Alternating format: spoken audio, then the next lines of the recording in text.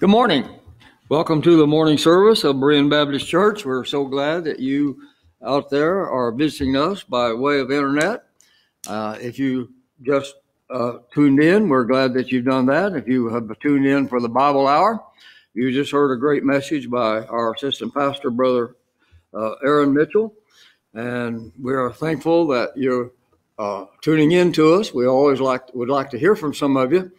Before we go into God's Word this morning, let me say a few words. We always give announcements when we have regular service, try to keep folks up to speed on what's going on there. Brother Aaron mentioned in the Bible study, we have several to pray for. This family one of Brother Gale's family, to pray for her. Continue to pray for Sister Pat Croy.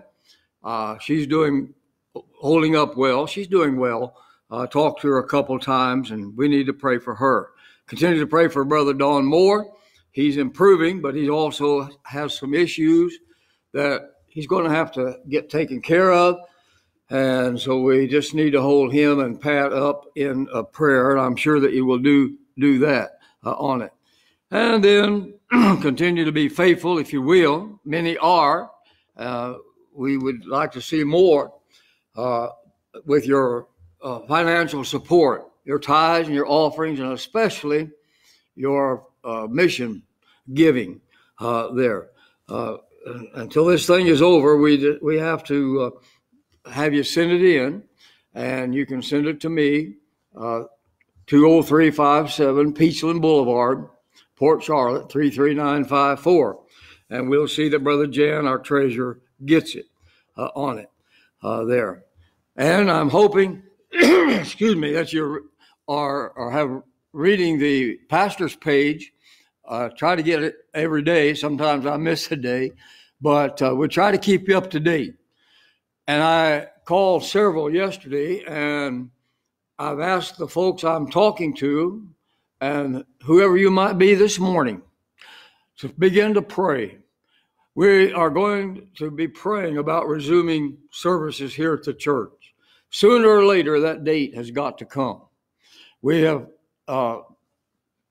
played around with Mother's Day, the 10th of May. I don't know whether that will come to fruition or not, but we'll let everybody know. But I'd like to ask everyone, if you would, to make a special time of prayer, to ask God to lead us, to guide us, to direct us, to know exactly what God wants us to do and when God wants us to do it. So please pray there.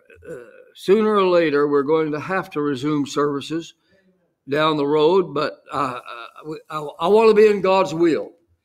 I don't want to be stubborn about it. I don't want to be hard-headed about it. I want to kind of get the feel of God's people. And if you would email us or let us know sort of what your feeling is about when we might resume the service, it would kind of help us. So anyway, if you do that, we would appreciate that there. And then we always give a commercial about Berean Baptist Church. There may be some tune in that did not know much about us. We're what we believe and call an old-fashioned, fundamental, independent Baptist church. We teach and preach from the King James Bible, which we believe is the true preserved word of the living God there. We sing from the hymn book. We don't sing these progressive contemporary songs. We believe the old songs have a message that touches the heart. And our people are friendly. Our spirit is warm. And all we ask is, when this virus is over, if you just come by and visit us, get acquainted with us, we would love to meet you. So we hope that you will do that. With that in mind this morning, if you have your Bibles, open them up to Mark chapter 4. Brother Aaron's already mentioned it.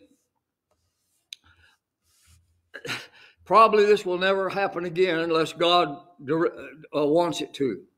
And I'm convinced this morning God wanted it to. I believe not only, we quote this verse in Romans, all things work together for good to them that love God. And we usually quote that when we're facing some kind of problem or trouble. But I believe that includes every phase and facet of our life, whatever it might be.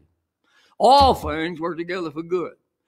Well, Aaron preached from this passage of Scripture this morning. I'm going to preach from it as well. My perspective is somewhat different than his, but I will probably repeat some of the very things that he shared with you. And the reason for that is some of you Baptists out there probably need to hear it twice. Amen. It won't hurt you. Repetition is a good thing. And therefore, you say, well, why would you do that? Brother Aaron told you. We don't compare notes. I do not ask him beforehand what he's going to preach. Now, I kid him about that, but I don't ask you to find out what he's going to preach there on it. We leave that up to God. And God knows, listen to me, God knows what we need. Amen. And God knew somehow, some way, I prayed about this message, and I really was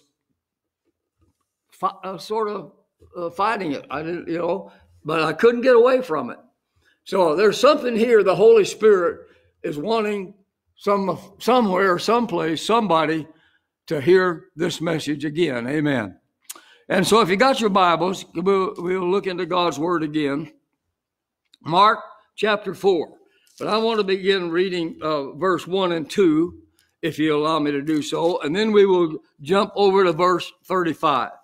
Now in Mark 4:1, the Bible says, and he, the he being Jesus, he began to teach by the seaside, and there was gathered unto him a great multitude, so that he entered into a ship and sat in the sea, and the whole multitude was by the sea on the land.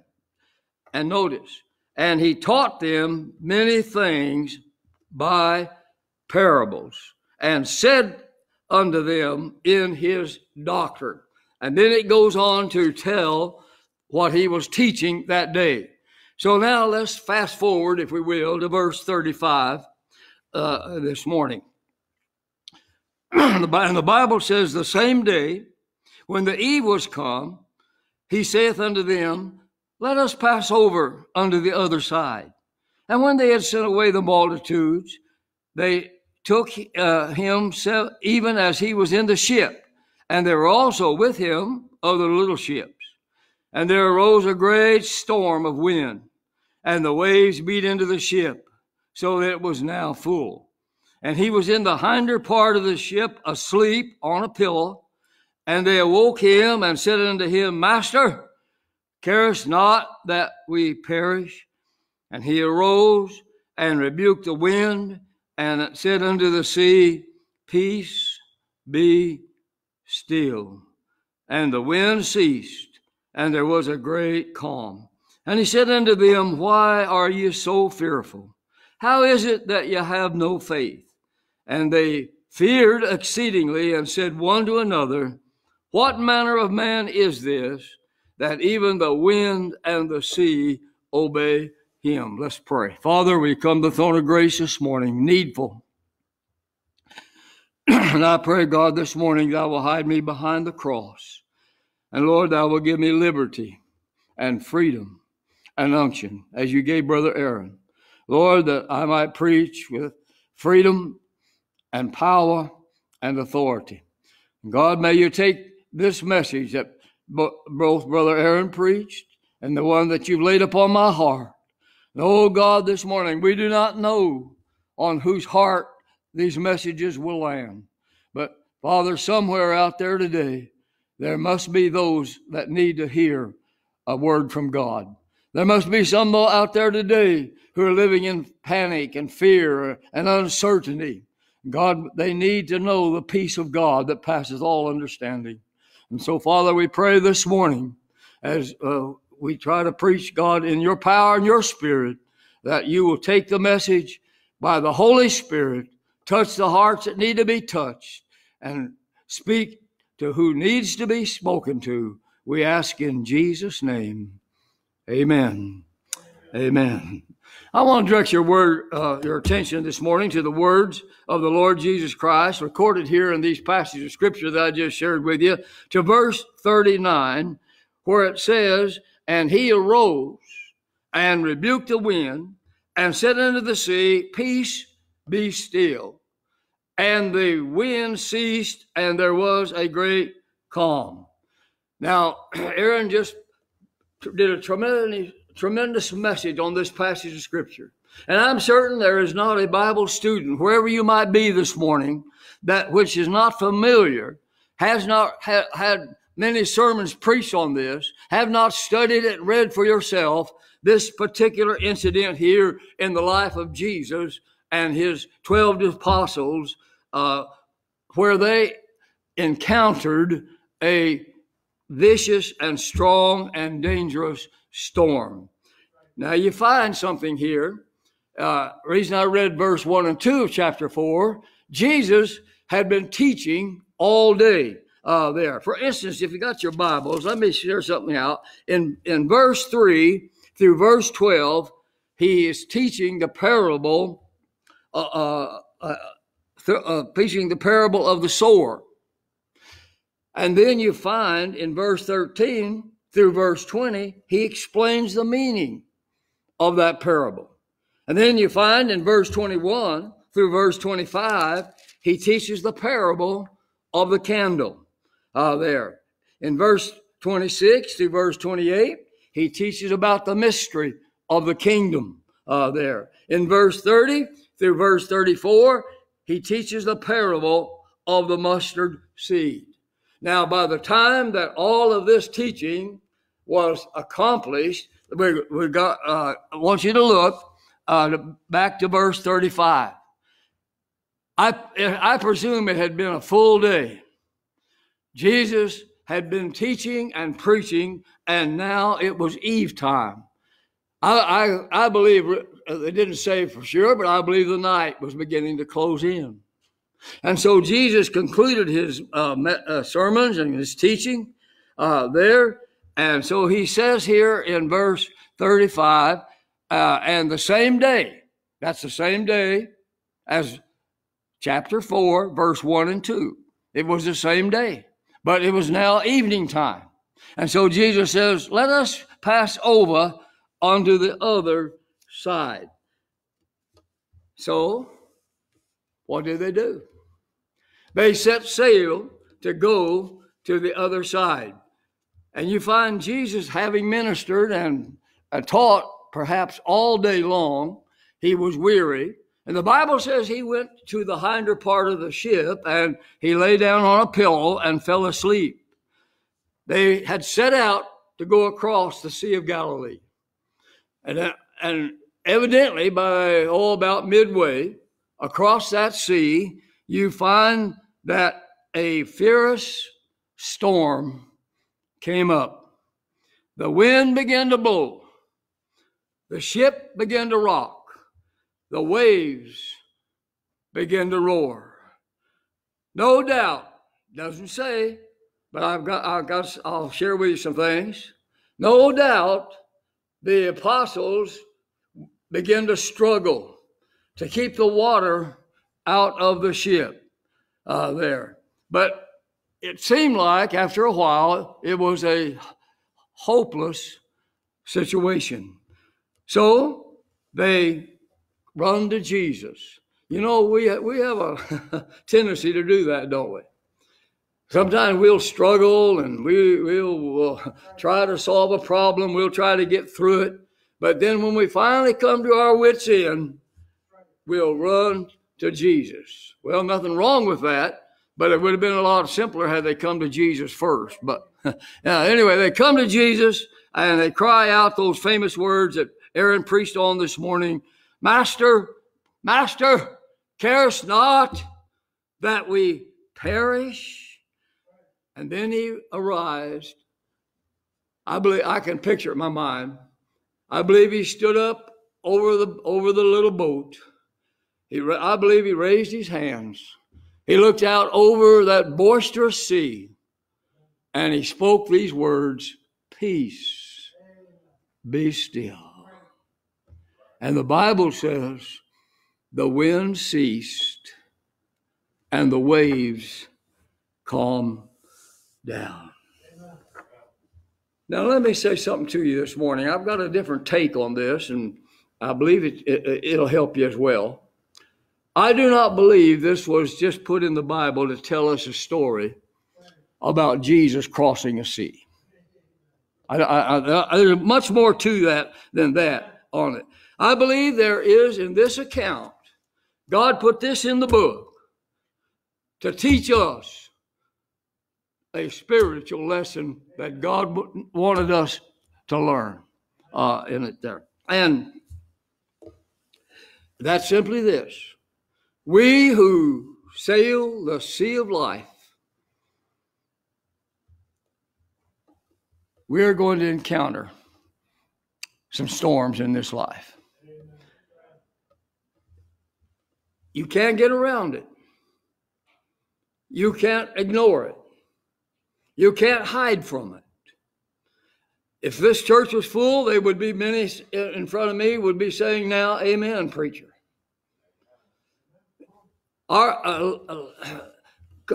He's comparing here the sea of life that you and I live to that of this sea that Jesus and the apostles were crossing that day. Just as they encountered this ferocious storm, it's already been said this morning, I can guarantee to you that as you live the life that God's given you, down the path of life, you can call it the sea of life, whatever you want to call it, you are going to have to face some storms in your life therein on it. But I'm not, now here's where I've got a different take on this. I am not so interested and concerned about the storm as I am about their reaction to the storm. I mean, storms come, storms pass, there'll be another storm. So storms are a reality. It's not the storm, I believe, that is important here, although it does have a lesson. But the emphasis is not on the storm. The emphasis is on the reaction of the apostles. How did they react to this storm? Well, this is not my sermon, but somebody pointed out, I was reading somewhere, they said they were frightened, they were fearful, and they were faithless. And that's a 3-point sermon. You could preach that. They were frightened, they were fearful, and they were faithless. But their reaction was that involved their reaction. But their reaction is the way, listen to me this morning. I believe the way they reacted to this storm is much the way that God's people are reacting to the storms they face in this life. On it there. You see, someone has said this about storms. You've heard this before, and I've said it from this pulpit before. When it comes to a storm, you're either in one, or else you have just come out of one, or else you're looking forward to one. One of the three. You are in it now, you've come out of it, or else down the road you can rest assured there's going to be one. Amen. Let me say 3 things quickly before I get into the reaction here about storms. You can compare literal storms to the spiritual storms that you and I face as Christians. First of all, storms are unpredictable. You say, preacher, what do you mean? Well, it means no one can predict when they're going to strike. They often appear when least expected.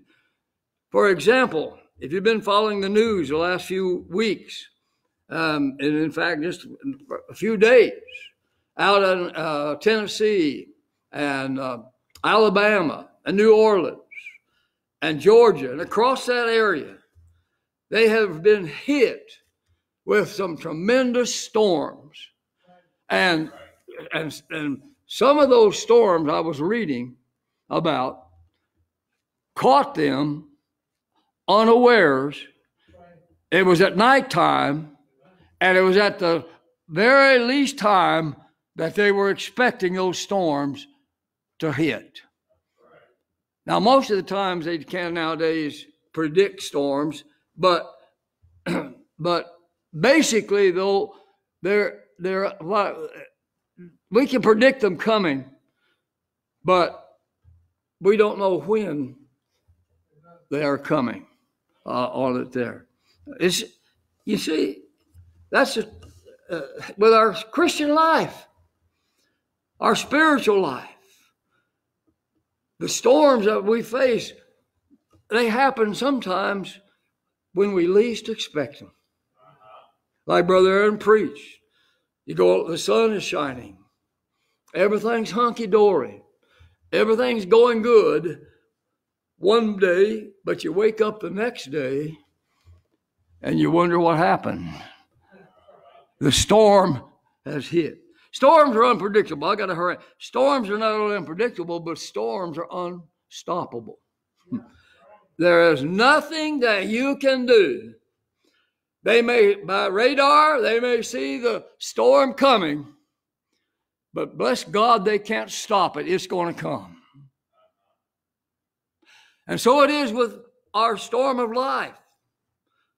The storms come, and there's not one thing we can do about it. I could say it like this. You have no control over the storm. It's coming whether you want it to or not. You can't stop it. Sooner or later, you're going to get into a storm in your life. Third thing about storms, they're unrelated. Now you might say, what's that, preacher? Well, that means all the storms are not the same. Some storms are huge and humongous and stronger than others. Some last longer than others. Well, as a Christian, we don't all face the same storms. Some storms are tougher than others. Some storms are more fierce than others. My storm might last longer than your storm, or your storm might last longer than mine. But whatever the case, there are still storms we've got to face. Amen. On it there. So, as also mentioned this morning, we are facing a tremendous storm right now in our nation. In the life of our nation. Not only in the life of our nation, but all over the world. This storm that we're facing right now in America, it is affecting almost every other country in the world. But I want to say to you, and I hope you'll follow me, I'm not again so concerned about COVID-19. I believe it's serious. I believe it's deadly. I believe we ought to do everything we can to do and protect ourselves from it. But listen, what concerns me is the reaction to the storm. What's happening? The storm was there. But how did the apostles react to it?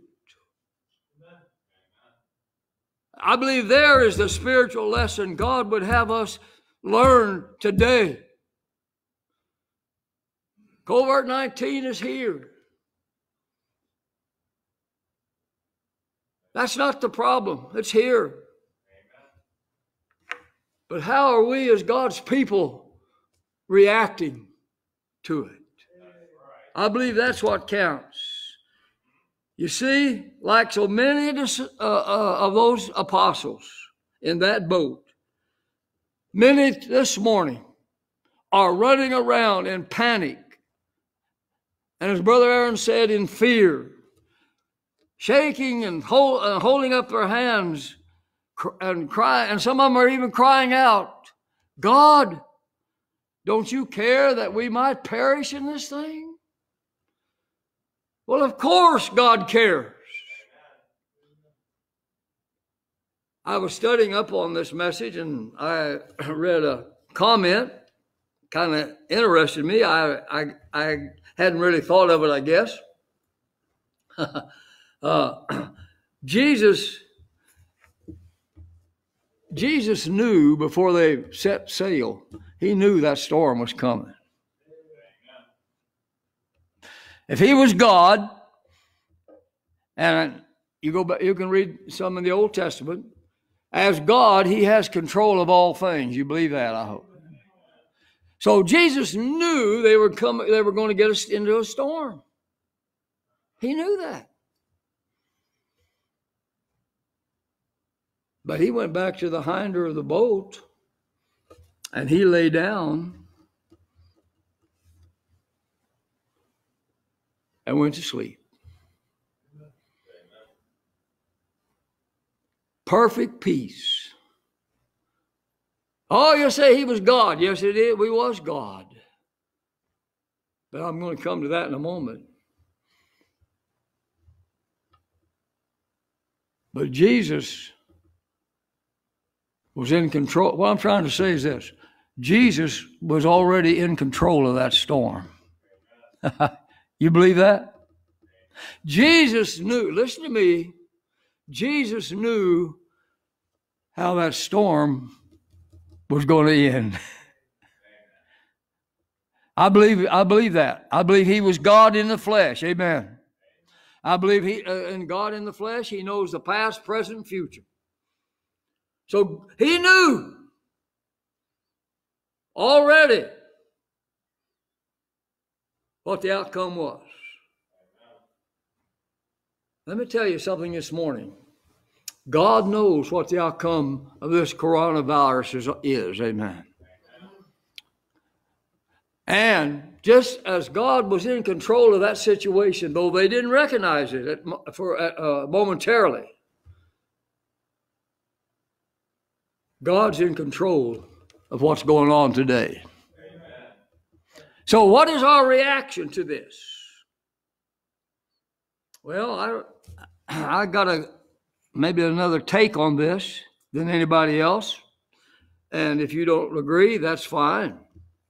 But I want us to look at 4 things in this storm, in this boat, in that moment of panic and fear. The Bible said, Jesus said they were fearful. In that moment when the wind was blowing and the waves were raging, the disciples forgot something. And that's what's happening to us this morning. I think we're forgetting something. And I think we're forgetting exactly the same 4 things that these apostles forgot in that storm. So if I had a title for my message this morning, it would be, Who is in your boat? Who is in your boat this morning? Who is it on it? I'm afraid we have forgotten in this Corona-19 crisis we've forgotten who's in our boat. I may mention this again, but listen, when Jesus said, let's go to the other side, they were going to go to the other side. There was no storm going to stop them. There was no storm going to sink that boat. What I'm saying is, as long as Jesus was in that boat, it was going to get to the other side. And along with that, so were the 12 apostles. But they forgot something. Let's look quickly this morning. 4 things they forgot, I believe, in the moment of the panic, in the moment of fear. And we've got so much of that today. Folks, we've got to get over this fear factor. I want to add to the reason I keep going back to Brother Aaron. He has touched on these things so well. We have got to quit believing a lot of what you're hearing. I'm not disputing it's real. I'm not denying that it's lethal. I'm not disparaging that thousands have lost their lives because of it. It is. But it has got people panicking and fearing. I haven't heard this. Well, I haven't heard the statistics on it. But they keep telling us when it's all said and done and the dust is cleared, there will probably be more suicides during this season than we've ever had before. Not only that, I've heard this. We'll probably have a lot more alcoholics than we ever had before. Why? Because they're turning to the wrong person. Amen. But let's look at it. What did they forget? You got your Bibles. I want to share with you. First of all, they forgot whose presence was with them. Number one, they forgot momentarily, I admit that, but for that moment, they seem to have forgotten whose presence it was in that boat with them. Why? Because they got so concerned with the wind, with the waves, and the water. And in the attempt to save that boat themselves, they had temporarily forgotten who was in that boat. For a little bit there, I mean, why did it say? I'll show you in a moment why I say that. There in it. But let me emphasize again. As long as Jesus was in that boat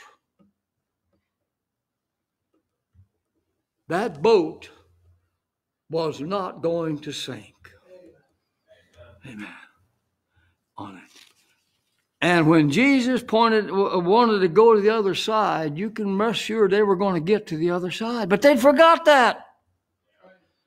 Hear me this morning, church. When God tells us not to fear, we ought not to fear. When God tells us we ought to trust, we ought to trust. When God tells us we ought to obey, we ought to obey. Why? Because we have no reason to fear. Jesus is in our boat. Amen. I'm not talking about being foolish, but I am talking about being fearful beyond what you should be. On it there. Let me share a verse of scripture over in Luke chapter 12, verse 7. Here's why we ought not to fear. Why should we not fear? Folks, it's not just the world out here running around fear, afraid to move. I'm not getting out of the house. I'm not doing. Fear. Why should we not be afraid? I'll give you the Bible, you believe it or not. Luke chapter 12, verse 7. Here's what Jesus says in Luke 12, verse 7. He says, but even the very hairs of your head are all numbered. Fear not, therefore. Ye are of more value than sparrows. Listen, you're of more value to God. And if you belong to God, you're truly saved, you're born again, you know Him as your Savior, you do not have to have an unusual fear, whatever comes. But notice what it also says in verse 32 of the same chapter. This is pretty quick. This is Jesus talking, not Brother Fred. He says, fear not, little flock, for it is your Father's good pleasure to give you the kingdom. Folks, I'm telling you, they were fearful because they forgot instantaneously. It wasn't long. Of course, they woke up quick. But for a moment's time, they forgot who was in the boat with them. And I'm afraid that's what's happened to a lot of Christians today. They've forgotten who they say they believe in.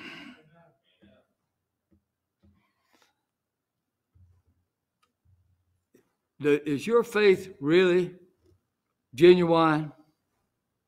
Do you really believe this morning God can take care of you no matter what the storm is?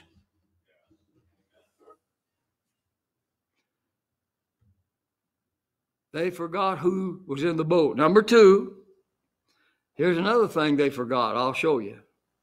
They forgot His unfailing promises to them. Let me say something to you this morning. There's nothing that will see you through the storm like recalling and relying upon the promises of Almighty God. There are literally thousands of promises in God's Word. And I want to say this on the authority of God's Word. God will keep every promise God has promised. Hey, it's not dependent upon whether you believe those promises or not. Those promises are based upon God's Word, and those promises will be kept whether you or I believe it or not. That's right. Amen. They forgot what kind of promises. Well, there's 1,000 of them. But let me share with you quickly. I believe this will help you. There are 3 promises in this Corvair, or whatever you want to call it, 19. 3 promises we need to grab hold of to see us through the storm. I mean this. If you don't have these promises, you're not relying upon these promises, you do not believe these promises, you're going to be like these apostles. You're going to run around in panic and fear. What are they? Well, first of all, we have the promise of His protection. Amen. You find in 2 Thessalonians,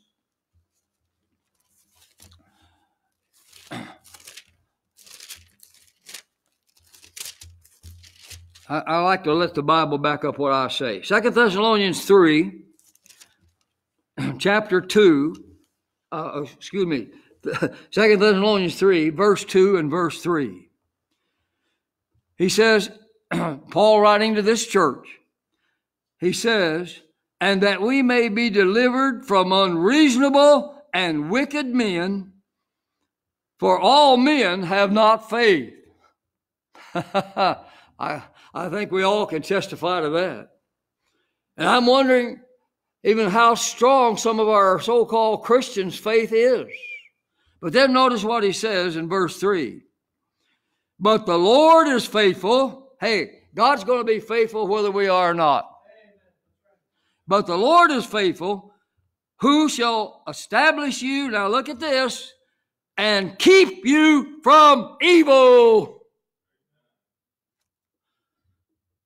We need to rely and believe and trust that God will watch over his people. Amen. God will take care of you. God will protect you. I believe that. We need to remember that. Remember, the Bible says he will never leave you nor forsake you. And then Jesus said on one occasion, lo, I am with you always, even unto the end of the world. Boy, I mean, that's a long time. I'm with you always. Not just when the sun's shining. Not just when everything's going great. Not when the storms fall. He's with us always. I believe that, and I can say amen to that. Amen. So we need to remember the promise of his protection. Not only that, we need, secondly, to remember in times like this. Here, listen, here's where we get down where the rubber hits the road. We need to remember the promise of his provision. His provision on it. I want to read you something from Psalms. Psalm 65. Oh my. Boy, did this bless my heart. I wanted to share it with you. Psalm 65. Let me say to you, God is going to take care of you, and God is going to provide what you need. Amen. I was up at Sam's yesterday morning. I can't describe the crowd. I don't know how many were inside, but I can say honestly, I just had to glance over. I just drove in the lot and drove off. They were lined up with baskets all the way almost from the street down around the auto parts place, back up like this and back there waiting to get in. What is going on?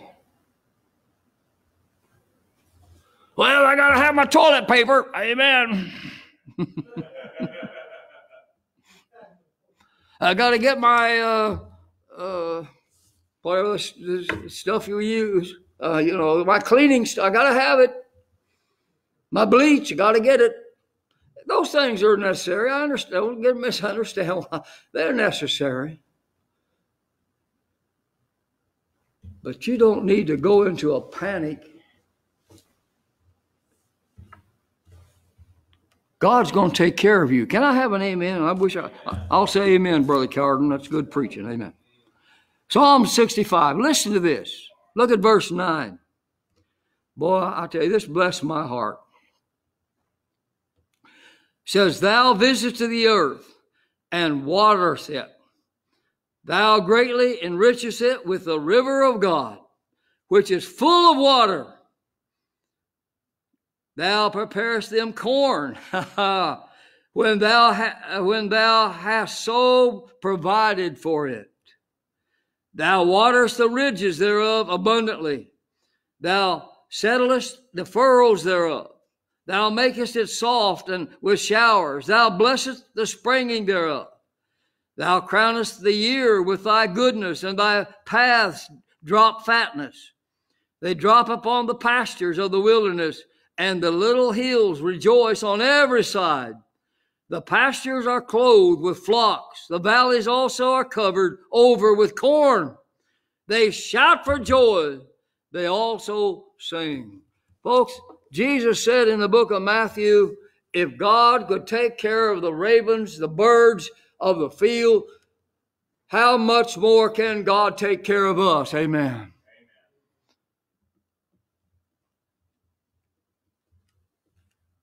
Why do we fall apart? Why?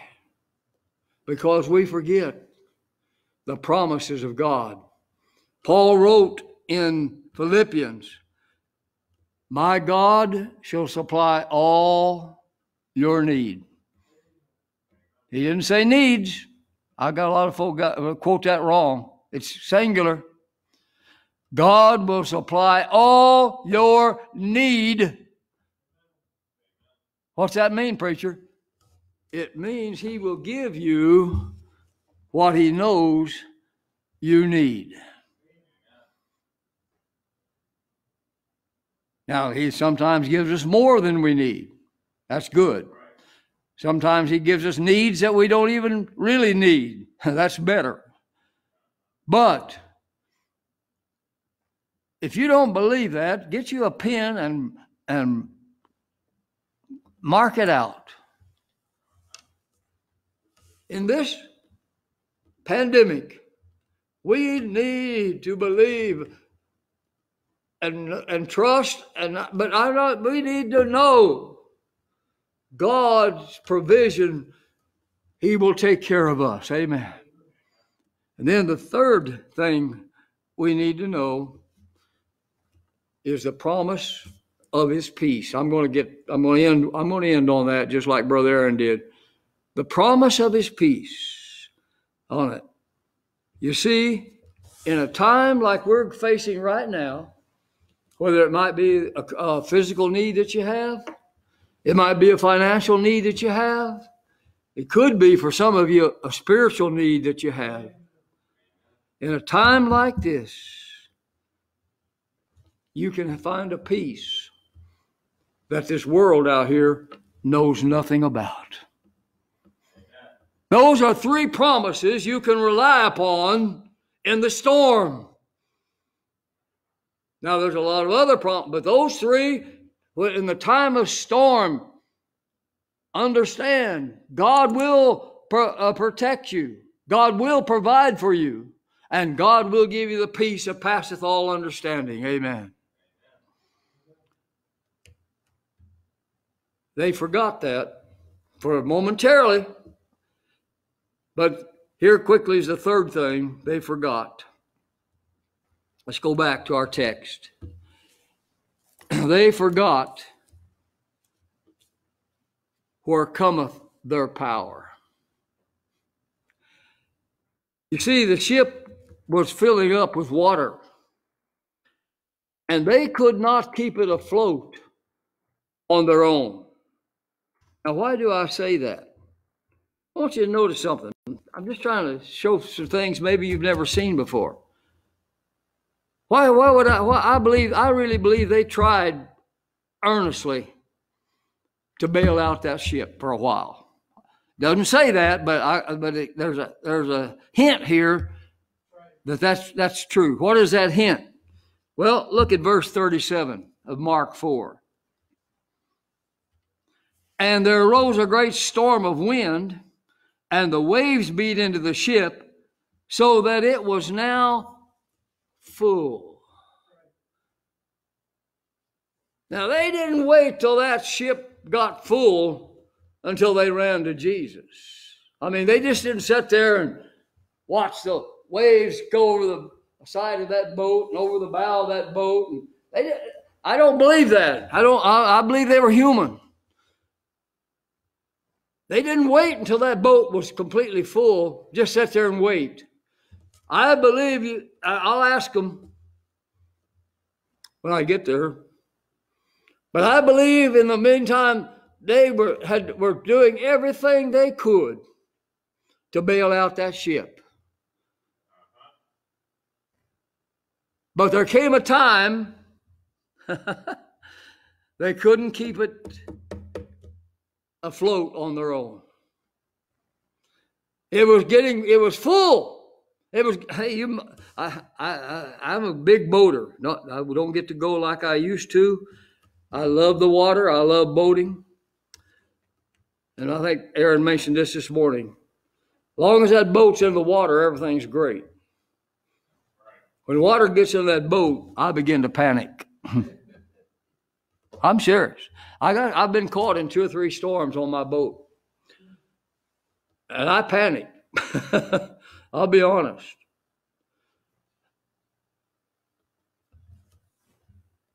But I started doing something before the boat got full. I didn't wait till the boat got full and then said, well, now I think I better do something. The boat's full of water.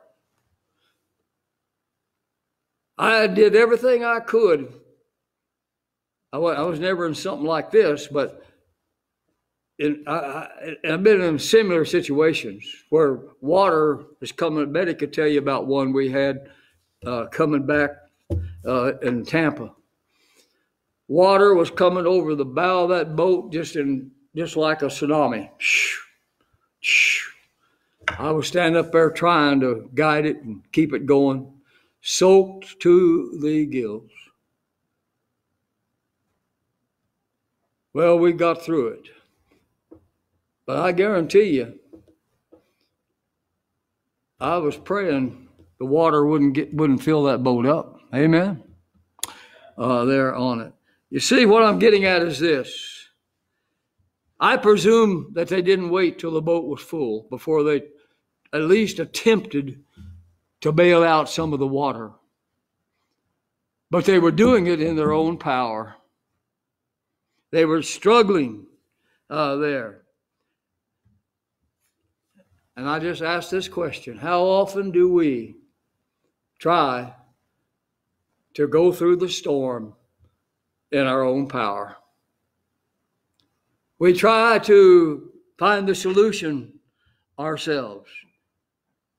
We try to rely upon our own ability and our own power until the waves become so mighty, the wind becomes so fierce, we finally do what they did. And don't kid me, I guarantee everyone listening to my voice have been here at one time or another. You found yourself in a storm you could not handle. You did everything you could to solve it. But there came a time when you went and called on Jesus. Get me out of this. You're going to let me die. Get me out of this. That's what they did, finally. But I got to close. There was one other thing they forgot, I find in this text. They forgot to rest in his peace. Verse 39 and 40. And he arose and rebuked the wind and said unto the sea, Peace, be still. And the wind ceased, and there was a great calm. And he said, notice this, and he said unto them, Why are you so fearful?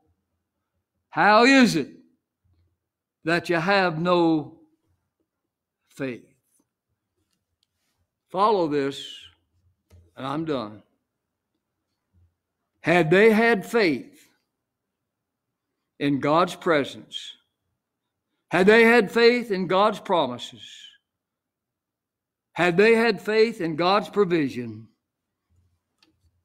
they would have had the peace in the midst of the storm.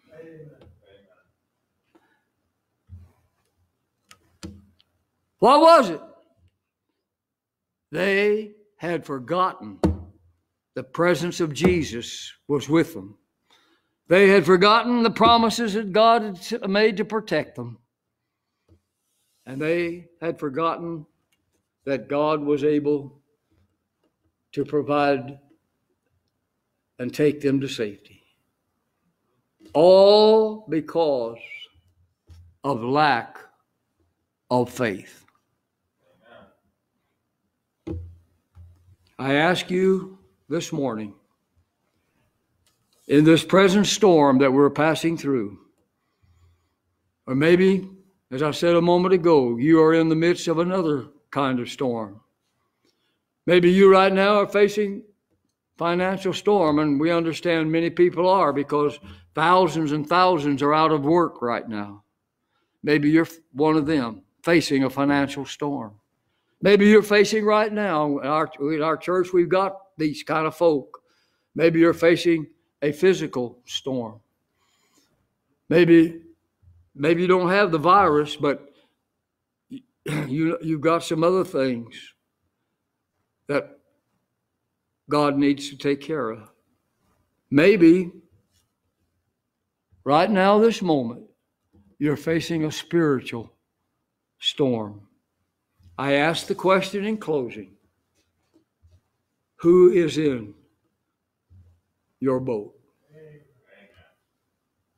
Is He your Lord and Savior? Is He the captain of your life? Are you trusting Him to see you safely to the other side? Or are you attempting to face the storm yourself?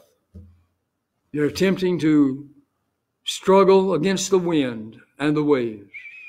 You're attempting to bail out the boat the best you can. Has this storm of coronavirus got you panicky and fearful? I just close saying this: